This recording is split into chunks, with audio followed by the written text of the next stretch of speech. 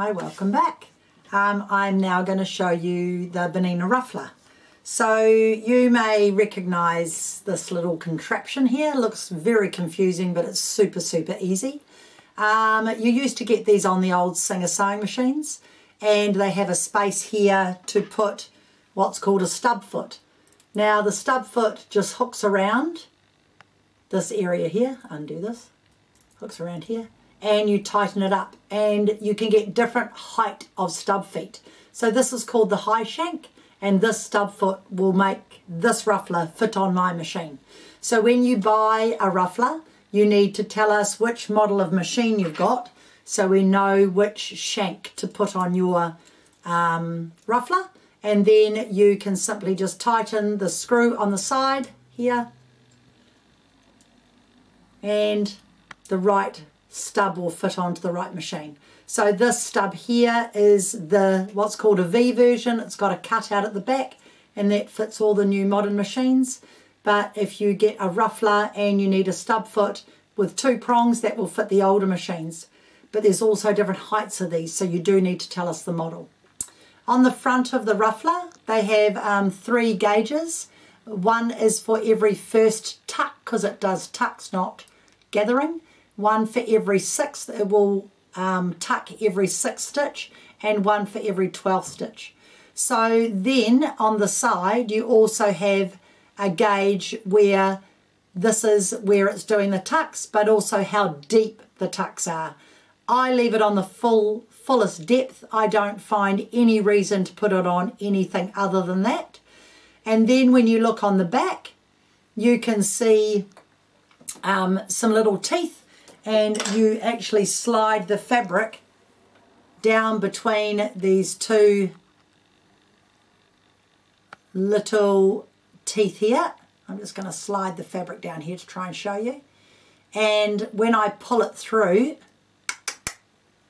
like this, and I show you here, when I do my stitching, it's going to tuck my fabric. So if I go like this and pull it and go down, it's moving the fabric in and out. So I'm going to do every first tuck, every 6th tuck, and every 12th tuck to show you.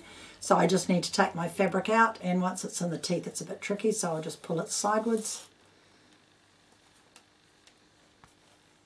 Don't do this at home. There we go. Okay, so I'm going to put this on my machine.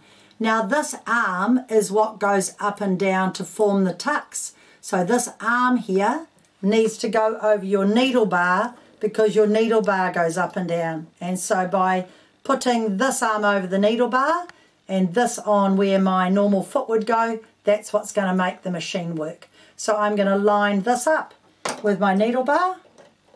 Put my needle bar down a bit lower so I can see it. And then I'm going to put this around my stub. So I've got that over the needle bar. Now I just need to turn this, make sure my foot's up. There we are. And now I can get this up and under. And then I'm just going to put my foot down normally, because I've already tightened up my screw. There's a place to put your thread. I put a couple of different colours on here so you'll be able to see it. And I'm going to first leave it on every first tuck. How far apart these tucks are is going to relate to the length of the stitch you've done. So if I put my stitch length longer, my tucks will be further apart as well, because my stitch length's longer. The next thing I have to do on these new machines is tell it the number of the foot. This ruffler is number 86. So I go 0 to 9, 86, and the picture of the ruffler comes up, and I tell the machine. So now the machine knows what foot's on. I'm going to put my stitch length, I'll just put it on 3 for argument's sake, and it shows me a picture of the ruffler.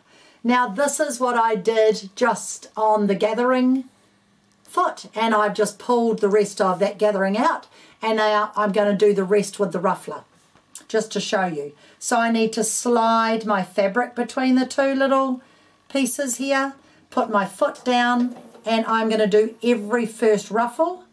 Yeah, it's ruffle, but it's actually little tucks, and that's what I've used for my linen. So I'm now going to show you the difference between tucking and gathering.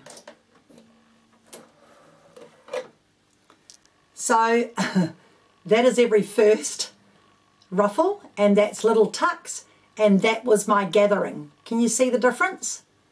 On the other side, I'm going to do every 6th ruffle, and you'll see the difference in that.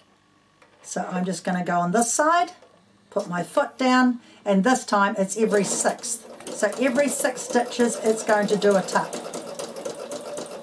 It's really hard when you've got the other side that's already done, but I just want to show you the difference. Alright, so keep going. So keep the fabric flat while you're tucking it.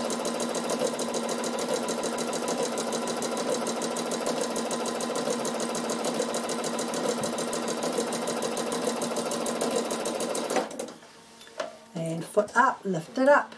And that is every 6th tuck. So you can see, hopefully you can see that, the actual little pleats. All right. So every first normal gathering and every 6th tuck. Now if I show you on this fabric, because I'm going to do it upside down so you can see it, this is white. What you can do is you can do every 6th tuck like that.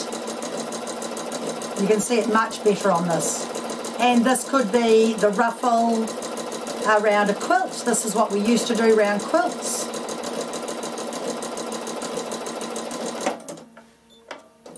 I'll show you that. So we used to put little ruffles like this on the edge of a quilt, and this is on the right side. And you could put them on the bottom of a skirt. Very, very, very nice. Or you can slide this in here and go right through the middle and put it on every first tuck and lengthen it out. And now I will get a tuck right through the middle of my fabric, and this is how I did my skirt. So right through the center. Very hard to judge how much fabric, so like I said earlier, look how amazing that is. Isn't that incredible? And it can look very effective if you've got a patterned fabric like this. All right, I reckon that's great. So that's what it looks like on a cotton. But as you know, I wanted to do this look, which was a linen. And this linen was ruffled and put on here and then washed to make this rough look. So it was washed after I had done all my ruffling. So now look at the difference. Here was the gathering, and we thought, oh, that was a little bit okay. But now look what it looks like when I use my ruffler. So there are time and place for both. So I just went on one side straight through the middle. On the other two, I went on the edge. So I'm going to go straight through the middle. Then when I get up to here, I'm just going to do it on the edge. And you can see the difference.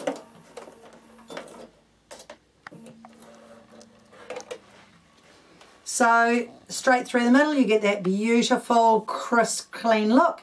And on the edge, it really makes it ruffle on the edge. So you decide the look you want.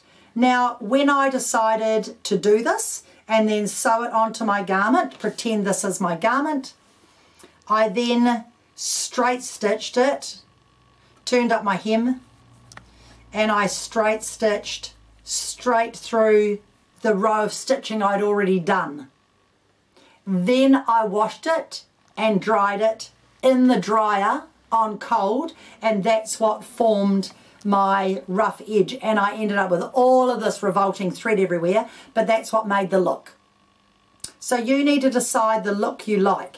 So if you don't like the raw edge look like I've got on here, then you would overlock this edge or clean finish the edge before you start doing your ruffling. Now if you don't like it, you simply can pull it out and start again. So it's not like it's really set at all. You can just pull it out and you can iron that out and you can start again, because it's only set when you go and stitch this onto something. Okay, I can pull this out just like that. So don't panic about it. But what you can do, which is really, really cool with a ruffler, is I can go and ruffle, doesn't matter whether you're doing the right or wrong side, depending on the look you want. I can ruffle this on this side.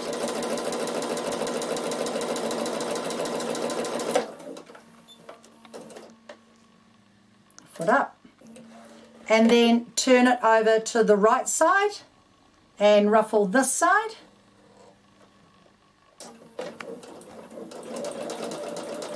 Go a bit slower because you want to get even. See, there's so many uses for the ruffler that it's crazy, and it's so easy and so quick. I used to do this a lot on heirloom sewing.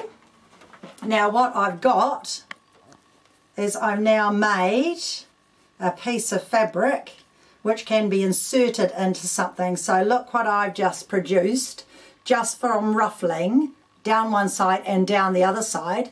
I've now produced a fabric that can be stitched into a blouse, stitched into a cushion, and by just straight stitching, I'll take the ruffler off and just show you.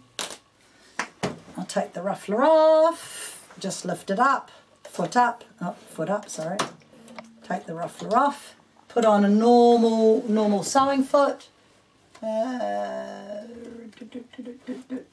normal foot would be handy. Oh, this will do. I'll just put my Teflon foot on because it's the right one that I can see. And I've got to tell my machine what foot I've got on. Doesn't matter whether it's Teflon or standard. 52, and it's the D dual feed. Now all I need to do is put my fabric right side to right side. Move my needle position so it's over to the left of my stitches. I'll clear it and then move it over. So I'm sewing inside my stitching line, and I'm doing a normal straight stitch. So I'm enclosing my ruffle in my seam of my blouse or in a cushion or a skirt or whatever. And I'm now stitching it in, and it's never going to come undone. Go, and cut. So now I have encased my fabric. So the other thing I can do is roll that over and stitch in the ditch. Will make that wider and double fold it. But now you can see what you've made just by using your ruffler. It's quite incredible. So you can utilize a ruffler and manipulating your fabric for any reason. It can be anything you like, but it looks gorgeous if you do 2 rows down either side of a white blouse or something in a Christmas. I mean, this is Christmas fabric. Yeah, it's really, really nice. So don't overlook the ruffler. They are amazing.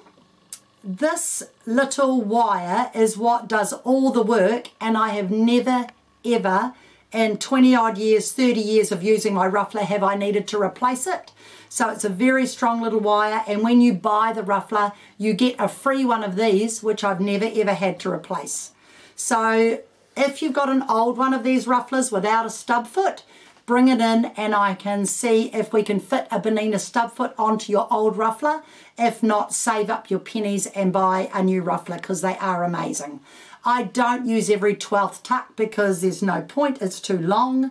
I find every 1st or every 6th are the only ones that I use, and I use it the full depth of my pleat that I can do.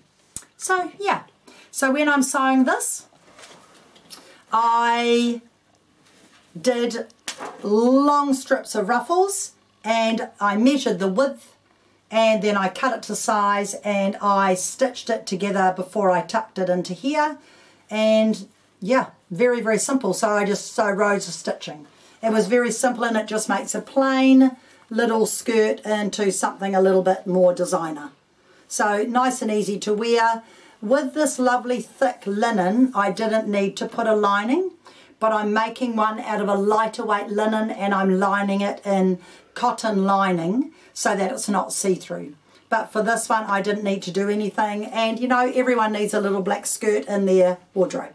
So simple, just with little darts, invisible zip, a facing, and it just sits waist high or hip high, however you like to wear it, and a side zip is always nice and easy. So try your hand with a ruffler, and if you don't like the ruffler, then you can just use your gathering foot that I showed you. But yeah, very, very, very simple, and have a good rest of your year, and we'll see you in 2023.